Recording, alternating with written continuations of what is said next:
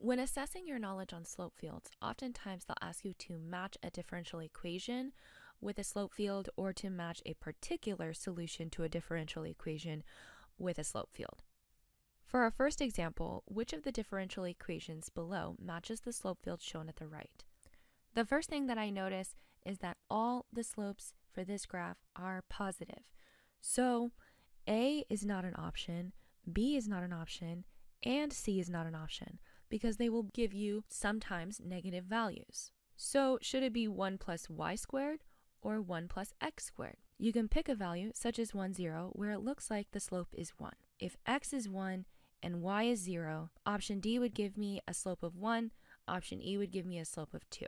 So option D best matches the slope field. For our next example, we're going to match a specific solution. Maybe you can see which one matches the slope field already, but I'm going to graph each so you can see what we're looking for looks like. E to the x is a positive exponential graph with y-intercept of 1. E to the negative x is reflected about the y-axis.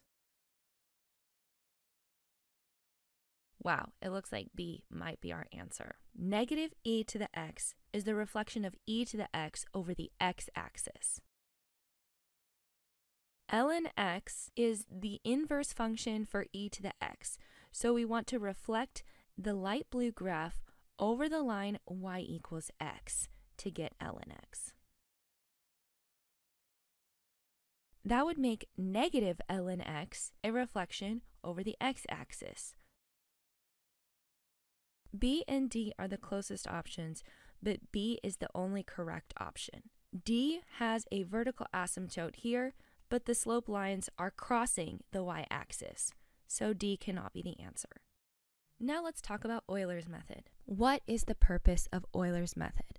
Euler's method is a numerical method that you can use to approximate the solution to an initial value problem with a differential equation that can't be solved using a more traditional method like separation of variables or other methods not covered in Calculus BC.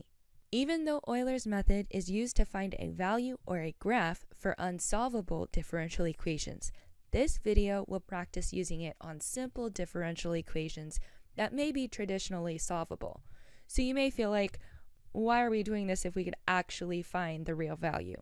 Well, this process is for problems where you can't find the real value, where you have to use this as an approximation tool. So we'll practice using it as an approximation tool for simpler equations. Consider the differential equation dy over dx equals y. With the initial condition, y of 0 is 1. Estimate the value of y of 0.3. This differential equation is solvable. So, spoiler alert, y is equal to e to the x. That graph looks like this, meaning we actually know the real value of y of 0.3. That would be 1.34985, blah, blah, blah. If this were unsolvable, we would not be able to find the exact value of y of 0.3. In AP Calculus AB, we used local linearization to estimate y values. What would happen if we did that here? Let's go ahead and zoom in. Using local linearization, we would find the equation of the tangent line at the initial condition 0, 1. The slope at 0, 1 is 1, the y value, so the equation is y minus 1 equals 1x. And that orange tangent line is approximating the y value at 0.3 to be 1.3. That's not a bad estimate at all. But keep in mind, 0.3 is very close to 0, so using the line that goes through 0 is not actually a bad estimate. But what if we wanted something more precise, or we were estimating a value much further away from 0, 1? Using Euler's method, we could get an even more accurate estimate. Euler's method uses each step from before to build off of. The change in x for each step should be constant. For this example, we'll use 0.1 and start at our initial value of 0, 1, which we already found the slope for. The x value for each step is based on delta x, so those are fixed values. To find the change in y for the next step, multiply the slope, or your dy over dx value, by the constant change in x, delta x. So if the change in y is 0.1, we will add that to our previous y. Our previous y was 1, so 1 plus 0.1 is 1.1. Now repeat the process. The slope is y, so 1.1. If we used local linearization with the red line to estimate y of 0.3, we'd have an even more accurate estimate than our previous estimate with the 0.01. Add this change in y to the previous y, and repeat the process one more time. This blue line is an even more accurate estimate of what y of 0.3 could be. Add delta y to the previous y. Our final estimation is 1.211 plus 0.121, which is 1.331, taking place very close to the actual value. And that's how we use Euler's method to estimate a value. We already know the solution to this is e to the x, but just in case you want to see that process again, here it is.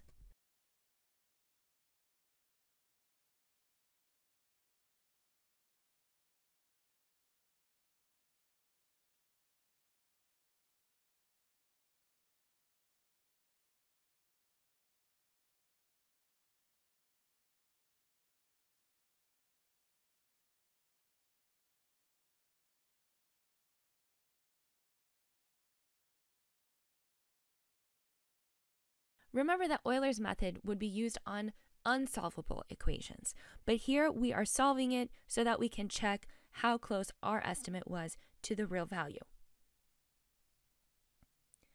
Use a calculator to plug in the other values. E to the 0.1 is 1.10517. E to the 0.2 is 1.2214. And e to the 0.3 is 1.34. 985. As you can see, the further away we got from our initial point, the less accurate our y values were, but even still, Euler's method is more precise than simply using local linearization or just estimating through a slope field what the graph would look like. Use Euler's method to approximate the particular solution of the differential equation y prime equals x minus y passing through the point 0.5. Delta x will be 0.2, and we're going to do 3 steps. Sometimes they call that n equals 3. Starting at 0, 0.5, and I already know all my other x values. They will differ by a change in x of 0.2. The slope is dependent on the x value minus the y value.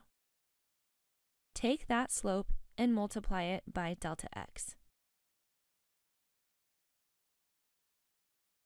So negative 0.1 is our delta y. We're going to add that to our previous y, 0.5 plus negative 0.1, and repeat the process. X minus y is our slope.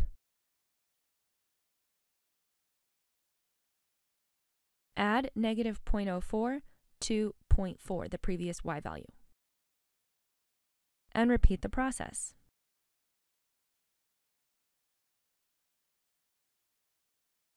When we add 0.008 to the previous y, we get 0.368 as our approximation for the y value at 0.6. Euler's method makes a more precise graph, so let's go ahead and graph these x, y values.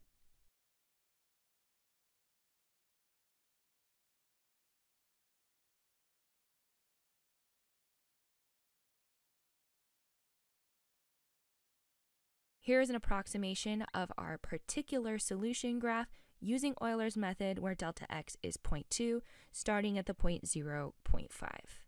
Here we have a slope field already drawn for the previous differential equation.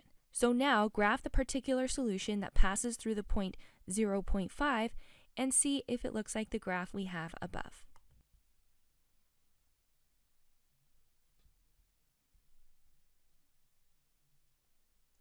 Does it look like the graph above? Yes. Does it look as precise as the graph above? No, because there are various interpretations of what the particular solution through this slope field could look like. But there's only one way to do Euler's method with this particular delta x value or with this number of steps.